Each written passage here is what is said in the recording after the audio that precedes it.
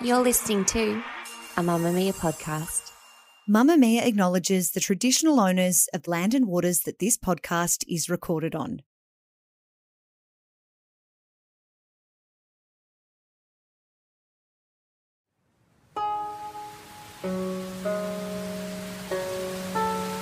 It's September 1951 and a month-long downpour has saturated eastern Australia.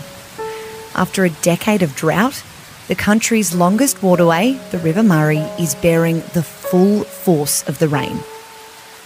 Stretching 2,500 kilometres across 3 state borders, New South Wales through Victoria and South Australia, towns along the Murray have been ravaged by floodwaters as they rip through houses and destroy crops.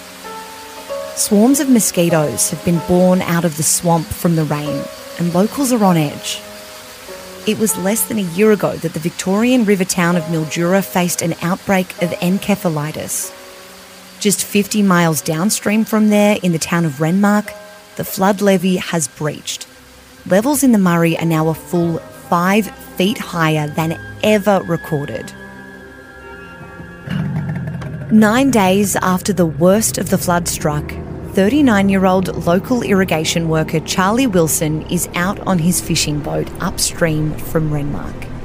He's enjoying a spot of fishing on a day off from work. Charlie thought the strong current carrying debris like battered tree trunks would be his biggest challenge that day. But soon after he dropped anchor at his favourite spot, north of Woolnook Bend, something caught his eye. A mannequin, he first thought, floating face down.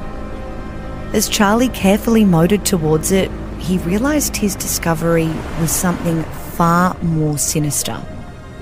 A naked human body. A corpse with flesh as hard as stone. A nameless, faceless figure whose identity would go on to become the oldest cold case in South Australian history.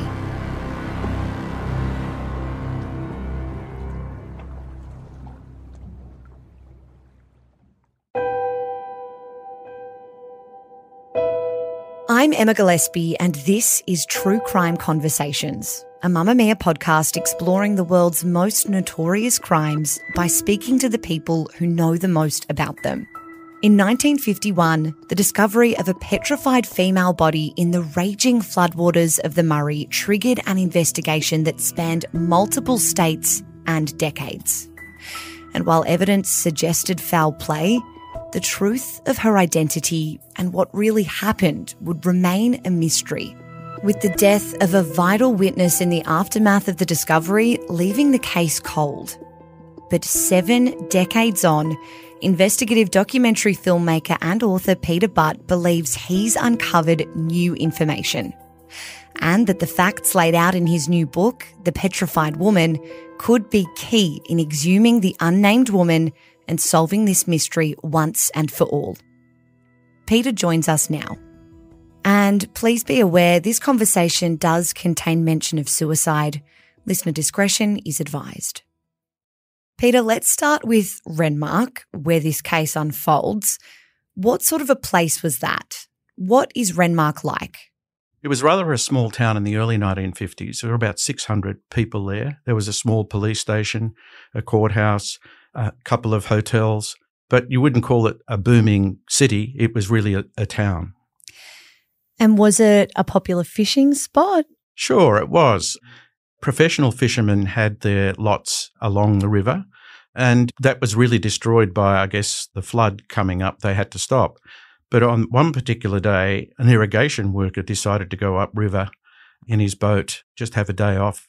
He knew a great fishing spot, and so he went upriver and he made a spectacular find on that day. What was that discovery? What did he find? Well, he'd finished his day fishing. He had a bucket full of fish. He was heading back to Renmark and he noticed about midstream 5 kilometres down from where he started that there was something floating in the middle of the river. It had a white, shiny feel about it, and he thought, I'll go down a little bit, turn around and come back and inspect what that is. And he realised immediately that it was a body floating face down. So he did what he could to tie it to his boat, took it to the shore and tied it to a tree. Now, it's floating face down, so he couldn't tell if it was a male or a female, but he knew that he had to get back to Renmark and alert the police that somebody's died. But there was something unusual about the corpse, wasn't there? I think the fisherman spoke of suspecting it was maybe a mannequin at first. Yes, that's right. When he saw it, he thought it could have been a shop mannequin like he'd seen in Adelaide. There weren't too many shops in Renmark with mannequins in those days. But then he realised that when he touched it, there was something odd about the surface of the skin. It was hard, but it had the feel of a body. And so he knew he had to go to the police and report that. So he does. He alerts the local police in Renmark. What comes next in terms of this grim discovery? How do we dive deeper into understanding that unusual texture, if you will? Okay, well, firstly, the police had to go there with an undertaker and the fishermen to find the body. They immediately turned it over. They realised that it was a human body. Its face was missing. Its fingers were missing. Its toes were missing.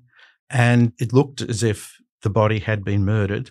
So they took it down to the local doctor who did an autopsy.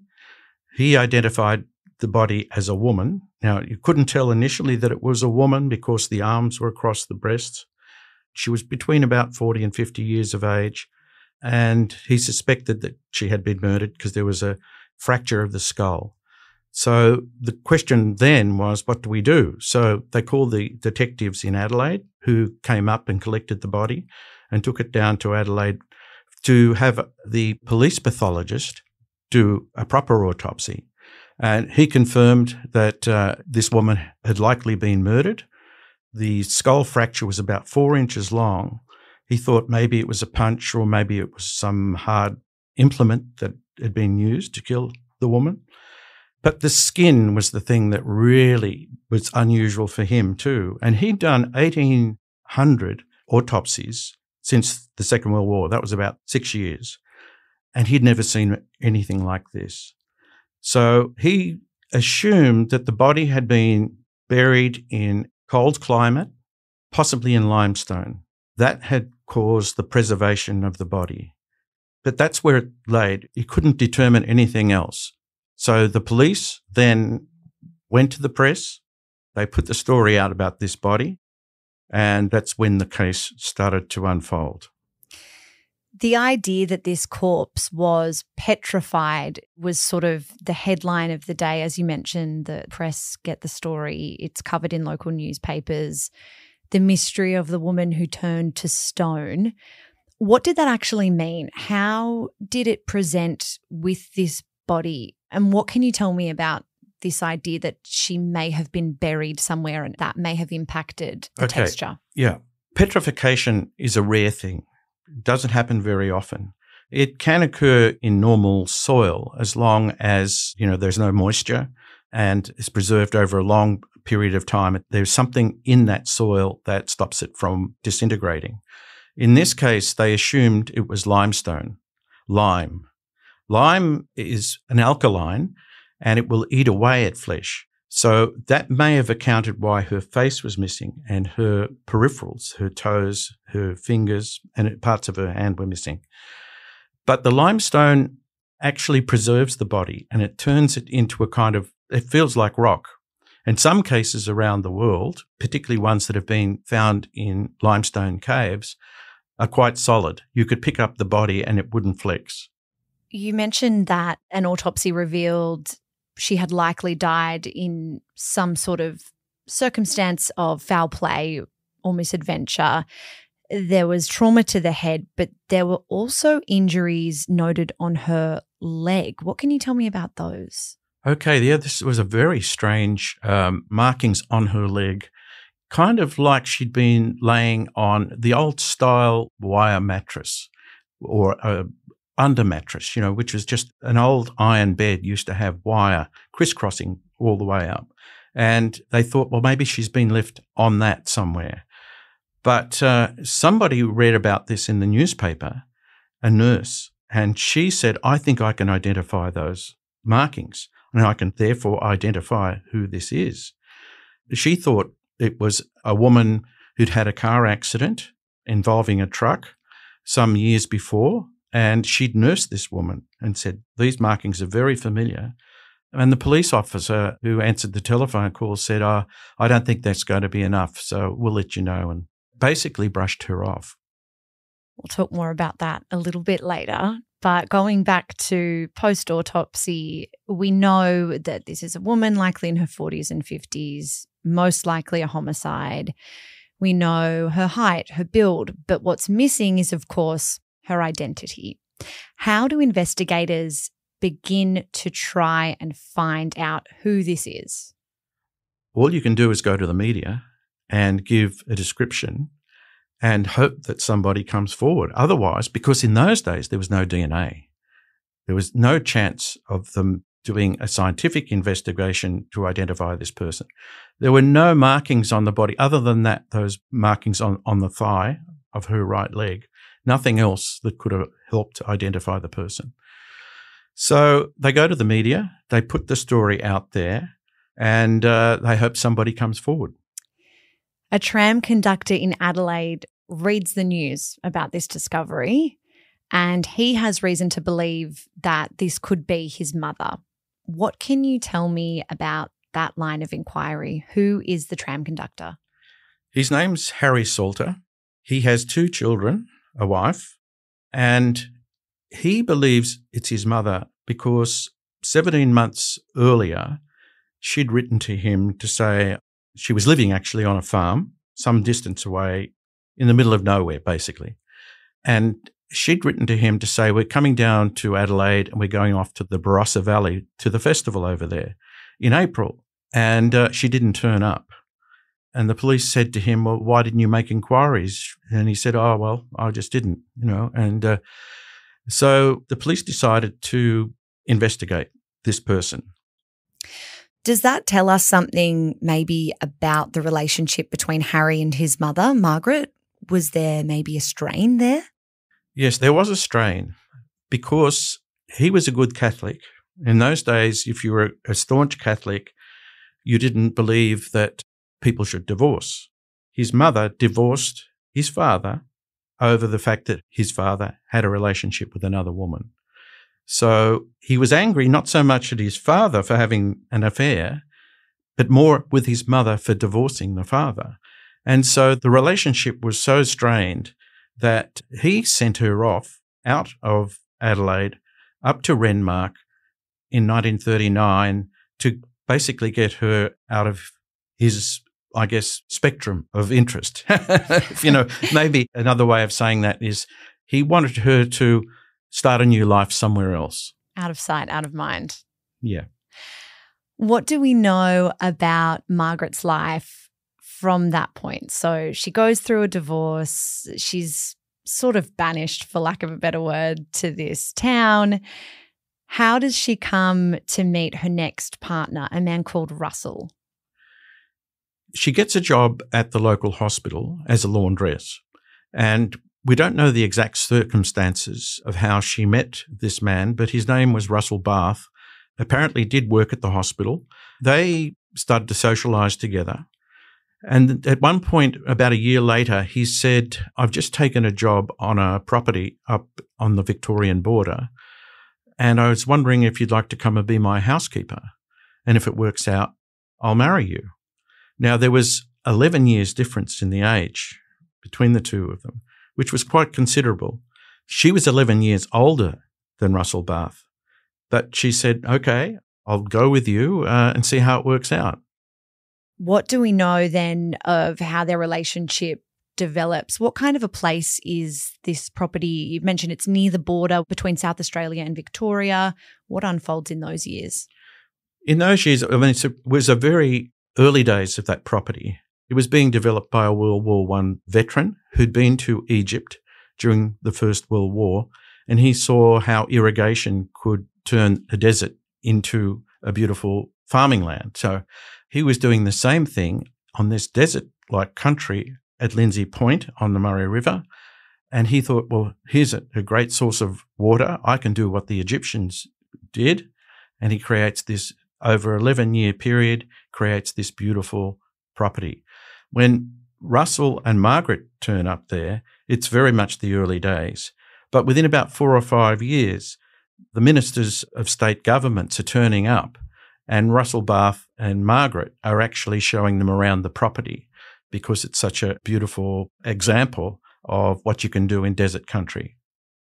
What did their relationship become? Was there turmoil, especially in the years leading up to 1951 when this corpse is discovered? What did people know from the outside looking in about Russell and Margaret's relationship? Well, most people see it as a happy, normal relationship, some squabbles.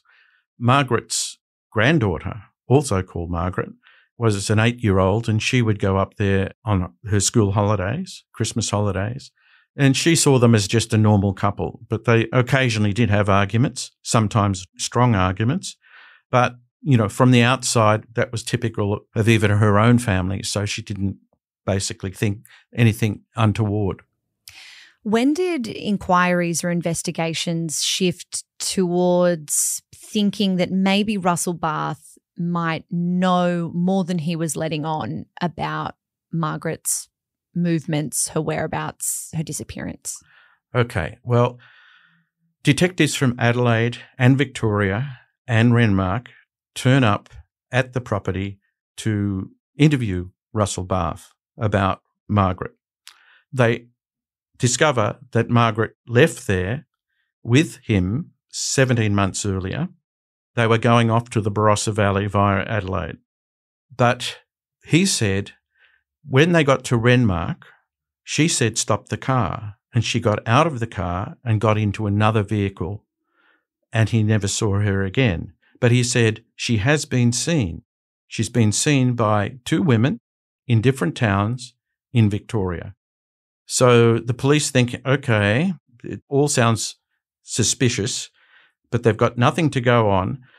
But while the interview's happening, the detective from Renmark, he's going through the bedrooms and the kitchen and all of the rooms in their house on the property, and he's looking for any evidence.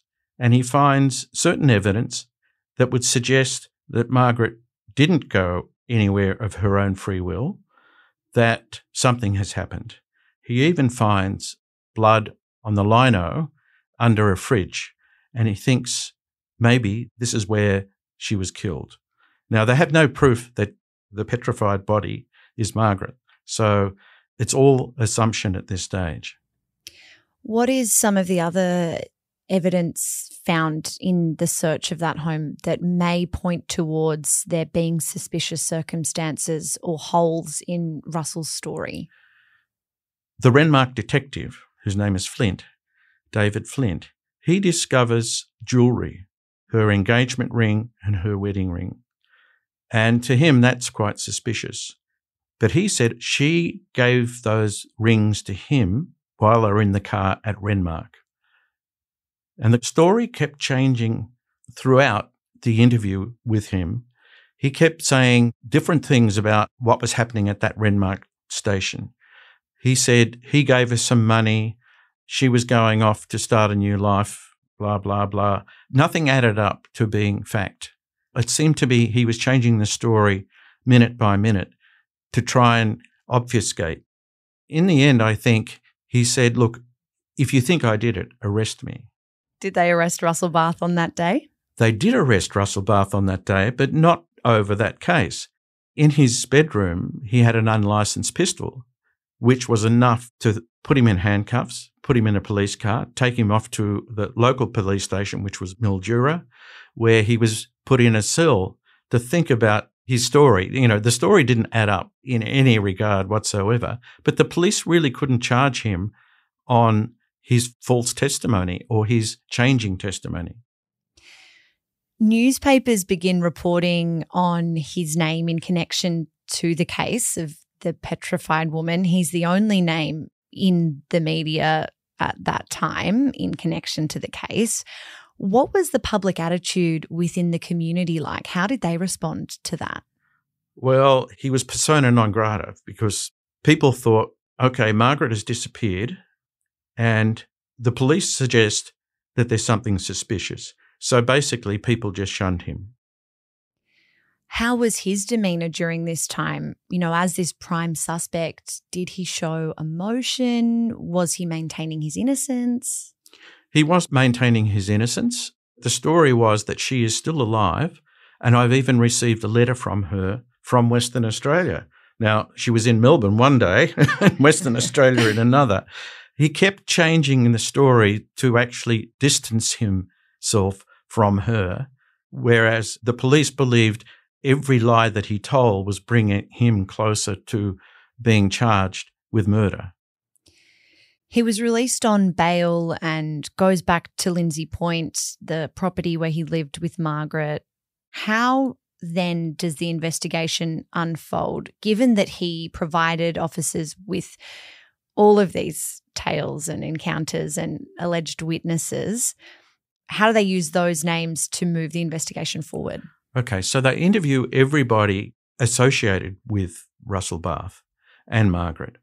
And he mentions a couple of names, so they go and talk to these people. One of them particularly, after dropping off Margaret, he went off to a property in New South Wales, bringing in the New South Wales police into the story. And so we've got, just to clarify, Mildura, Victoria, Renmark in South Australia, and now we're in New South Wales. So hence why we've got 3 jurisdictions involved. Yes, which is very unusual. So the police turn up at a property on the New South Wales border and interview a man who said that the day of Margaret's disappearance, at least the day she got into a car at Renmark Police Station, about 5 hours later or 6 hours later, he turned up at his property and stayed for a week. And he was quite disturbed, and he thought, okay, there's something going on here, but Russell just made excuses that, basically she'd left him at Renmark Station, got into another car, and that was it. So the story seemed to fit. Russell Barth's story was relatively consistent wherever the detectives went. They also went to Victoria and traced a couple of the women who had supposedly seen Margaret. They turned out to be relatives, and their stories didn't shape up too well either. They interviewed everybody that they could. They didn't get any closer, but they got into a maze which Russell Barth was stuck in the middle of.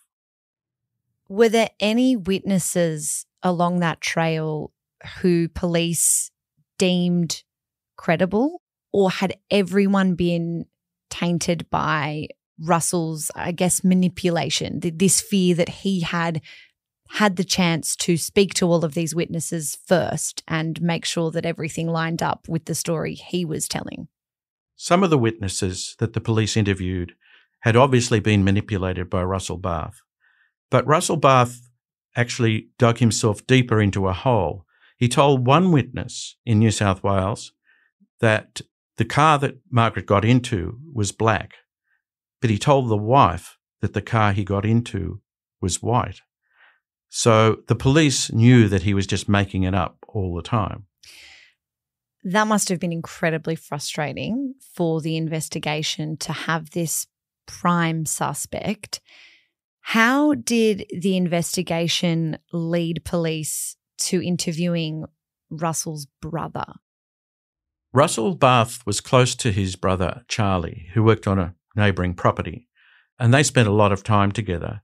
And so the police decided Charlie may know something. They turned up at a shack where he was staying during the flood. He was staying with a friend who was a fisherman, and Charlie was absolutely totally drunk. And Charlie's story was basically, he said, I've told Russell not to admit to anything because if he hangs, I'll hang too.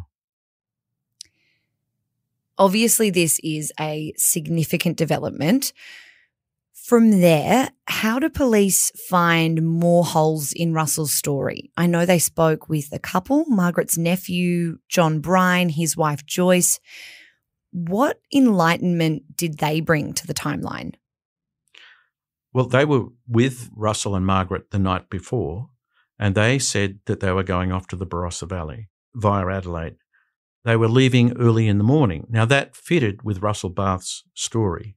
So that's all they could add to the investigation. But there were other people who came forward. Detective Flint from Renmark was out on a day off. He was visiting a neighbouring property, and one of the workers there came up to him and basically said, "There's someone you should speak to." And he just gave a name, and the name was Snook.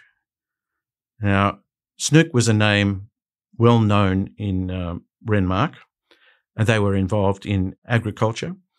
So Detective Flint said, "You mean Jim Snook?" And the fellow said, "No, his wife, Lucy Snook."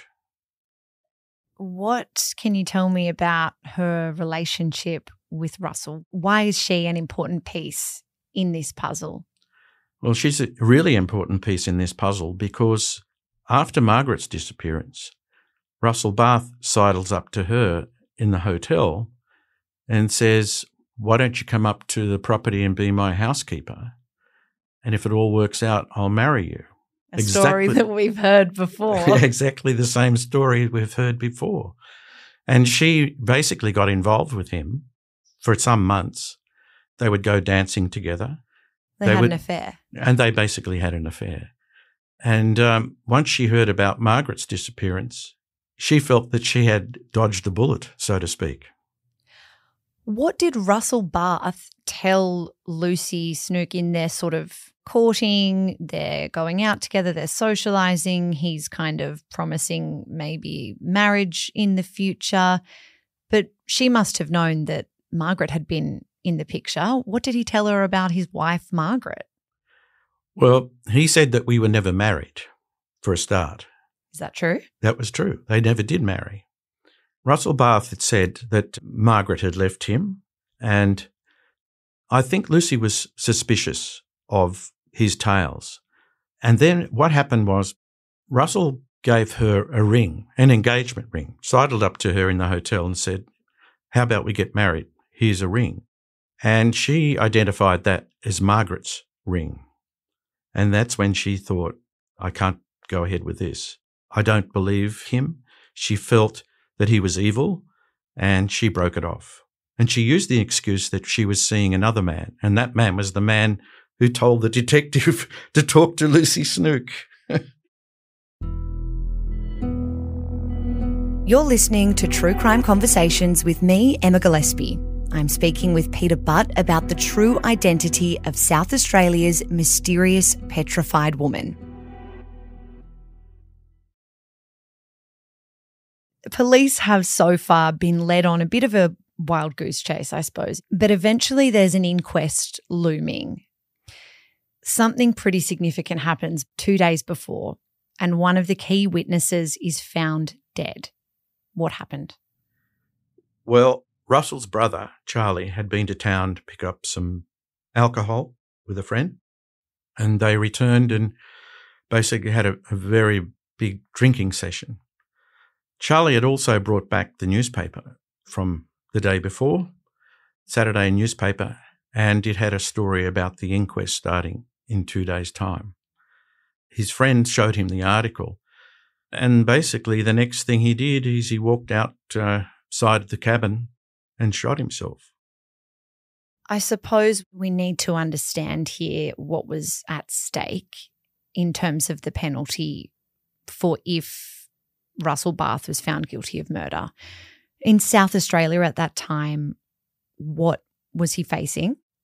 And did it matter where he was tried? Because I know we've got this involvement, as we mentioned, between New South Wales, Victoria and South Australia. Yes. Well, in those days, it was corporal punishment. Death by hanging was standard in South Australia, as it was in Victoria. But if he was tried in Victoria, there was a less chance that the death sentence would be enacted. But in South Australia, it was very much likely. Charlie has taken his own life with just 2 days looming ahead of the inquest. Does that impact the timeline of the inquest? Is there an adjournment? That doesn't necessarily impact the inquest. What does impact the inquest is that Russell Barth has disappeared. He doesn't turn up to the inquest. And he's the centrepiece of the inquest, and he's nowhere to be found. And so they shut down the inquest immediately and call it for another day. During that time, I should have asked you, has Russell been charged with anything? Is this, the language of inquest is obviously not a trial. What are the hopes in terms of an outcome for this inquest? Well, the hopes are to get to the bottom of who the petrified woman is and what happened to her. And if she was murdered, who did it? So that was the aim. Russell Barth was certainly central to everybody's imagining that Russell Barth had killed Margaret Salter. Do you have any theories on what actually happened to Margaret? Russell Barth had given them enough evidence to believe that the death occurred not at the house, but at Renmark Station that morning. It was very early in the morning. There was a train leaving at 7:30. Margaret and Russell had obviously stopped there for Margaret to get out and get on that train. That's what I believe. And in that time, they got there at 6 o'clock. The train leaves at 7:30. That's when I believe she was killed. And I don't believe it was actually murder. In my mind, I believe it was manslaughter. They argued. Barth didn't want her to leave. She definitely wanted to leave, and the incident would have occurred in that car.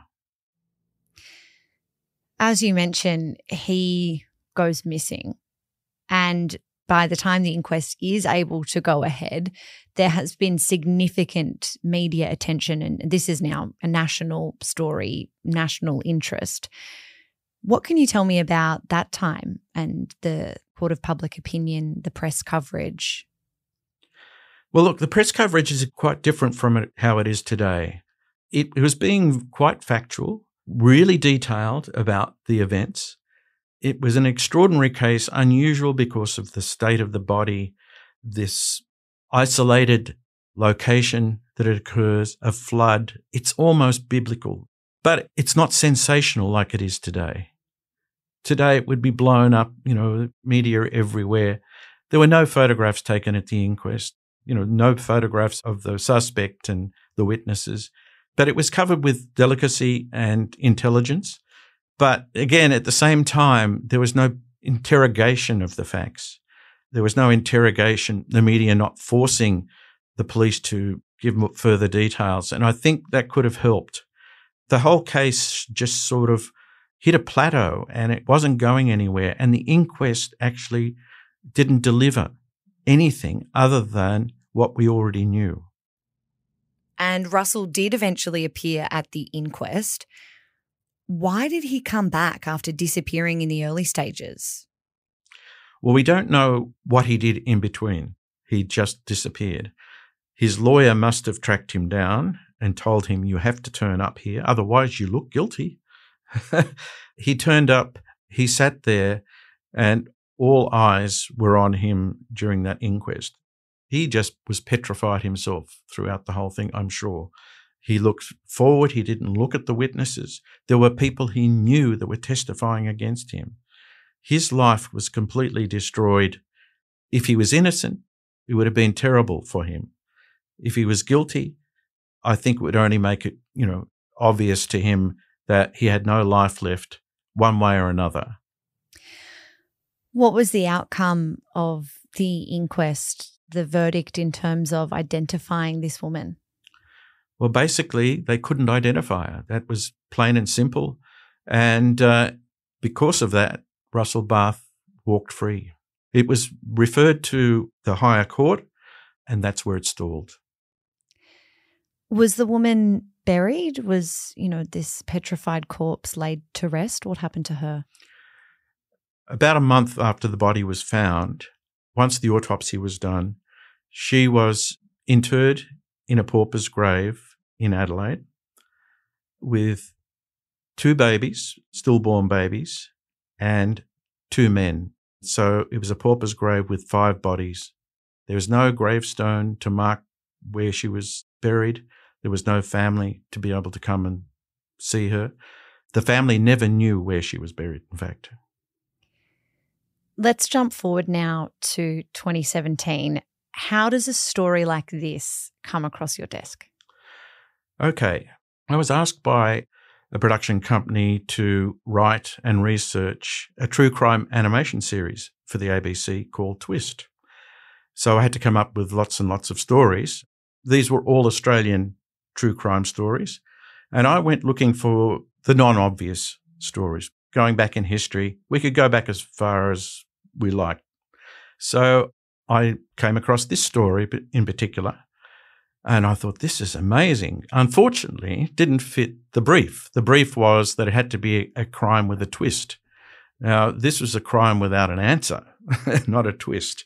So I just put it aside and I thought, I'm going to come back to this case at some point. And you did come back to it. You managed to track down a living relative of the woman believed to be the Petrified Woman. How were you led to Margaret Ellis? Okay, we're talking at that time, it was around about 66 years when I started to investigate it after the case broke. So that is difficult. Time passes and you've got generations who have even died. But I did a family tree of Margaret Salter. I discovered the Salter family. I went through all the generations. I was looking for any relative I could. I found a sort of a distant cousin who said, yes, Margaret's granddaughter is still alive, I'm sure. Her married name is Margaret Ellis. And she put me in touch with her. So I was able to contact Margaret Ellis out of the blue. I mean, she was absolutely gobsmacked because she was a little girl, 8 years old, 10 years old, when the case was closed. And in all that time, she said, look, I've always wondered what happened to my grandmother. And I said, well, how about we meet? How about you give me some DNA and we try and get an exhumation of that body because I believe it's your grandmother. She said, I believe it's my grandmother too. And so that was the path we went along. But I also contacted the police in South Australia and I said, well, what records have you got? And they said, we don't even have any records of this case as far as we know. It's not even on the books, but tell us all about it. And I said, well, I've got some coronial inquest documents that I can send you. So I sent them there. And they called me up and said, okay, we're going to open this case. And whatever you got, whatever you find out, pass it on to us and we'll do the same with you. So we've been working in tandem. I wouldn't say I'm officially helping the police, but we're having a conversation and we're talking about it. At the moment, right this very moment, they're putting together a brief for an inquest. You say that you wouldn't say that you're working with them, but you have written the only account of this story that there is with your book. Through the eyes of Margaret Ellis, who, as you say, was a child at the time, I'd love to hear what she told you about her perspective of when her grandmother disappeared and when the inquest was unfolding. Did she give you any nuggets of information that surprised you? The first piece of information she gave me, she said, the police interviewed me. And I said, well, that's unusual. You were a 10-year-old or whatever it was at the time. She was 8 when she last saw her grandmother, 10 when the police interviewed her. A very unusual thing for a child to be giving evidence in a murder case or suspected murder case. But she gave them the information about her last time that she saw her grandmother. She was up on the property for a number of weeks during the Christmas holidays of 1950. And she talked about the relationship with her grandmother and Russell Barth. She always believed, she said, that they were married. She didn't know that they were unmarried until I told her. And she also told me other aspects of the family, about how it worked, about how, its dysfunction. So just a reminder for listeners, Margaret Ellis's father is the tram conductor. He's the son who had the falling out with Margaret Salter, his mother, and sent her to Renmark. But there were other rifts in that family tree, weren't there? Yes, and that had a ricochet effect on this case that nobody knew. It was over religion. Margaret's father was staunchly Catholic, but the brother got married in a Protestant church.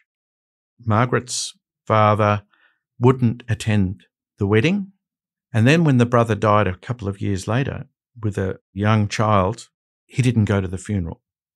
So the family was completely split. The interesting thing about that story is that the wife of the dead brother wouldn't help the police investigation. She knew something that could have identified Margaret Salter. She could have identified the body, particularly the markings on the right side of the thigh of the petrified woman. She could have identified it because she was there when that wound occurred. And this was unknown until I came across the story and pieced together the family history. So I've passed that on to the police, that we do know how the petrified woman got those marks on her leg. Those marks which we heard earlier in the episode that a nurse had identified as well. Yes, and so that means that there were two witnesses that could have identified that body. One, okay, you could say, this is just somebody looking for publicity. Two witnesses could have identified it, but Margaret's aunt wouldn't come forward, didn't want anything to do with it, and the case was never solved. Does it strike you that there just wasn't anyone in Margaret Salter's corner? Even what you said about the media of the day, that it was all very factual and reported on the information of the case, but perhaps there wasn't that angle really pressing for Russell Bath's truth, and that Margaret had this estranged son, that she was a divorced woman, that she was living out of wedlock, that she was living in sin, that there's these conservative Catholics around her. Do you think that it could have been a lot more open and closed than it was? Yes, I guess today nothing would escape the media's attention. Nobody could escape the media pressure. If you suspect guilt, the system squeezes it out of them. The media squeezes it out of them. But in those days, it was actually quite old-worldy in as much that they were looking towards fairness. The police didn't heavy the witness. They tried to do it by the book. And if you look at the police record, it is completely by the book. They tried to catch him out with facts, but they could only do so much. The fact that was missing was the identity of the body. They couldn't go any further. If you can't identify a body, you can't press a person to admit to a death. I mean, that's the way out for Russell Bath. He didn't have to admit to anything. He almost did. He almost gave up, but then he called on his lawyer, and the lawyer said, these are your options. And I'm sure what he said to him is, one is the hangman's noose and the other one is freedom. And he came to his senses and he said, I'll choose freedom. And that's what he got. What became of Russell Bath, do we know? We only know that he had to leave Lindsay Point, where he was working. He lost his job and he drifted off. And at some point, he found his way down to central Victoria, where he had another family. Margaret's granddaughter, who you connected with after this came to your attention in 2017, did agree to DNA testing that you had suggested. Did that reveal anything? It revealed that the petrified woman has around about 50 to 60 living relatives. And most of them now know about their great-great-grandmother's death. And they also would like to see the body exhumed and the case solved. Why does the body need to be exhumed to know for sure? And what's the process there of making that happen? Oh, well, the process is quite complex. You just don't go and dig up a body, and you don't go and dig up a body where there's 4 other people without getting permission. So the police have to put together a case. They have to work out the costs.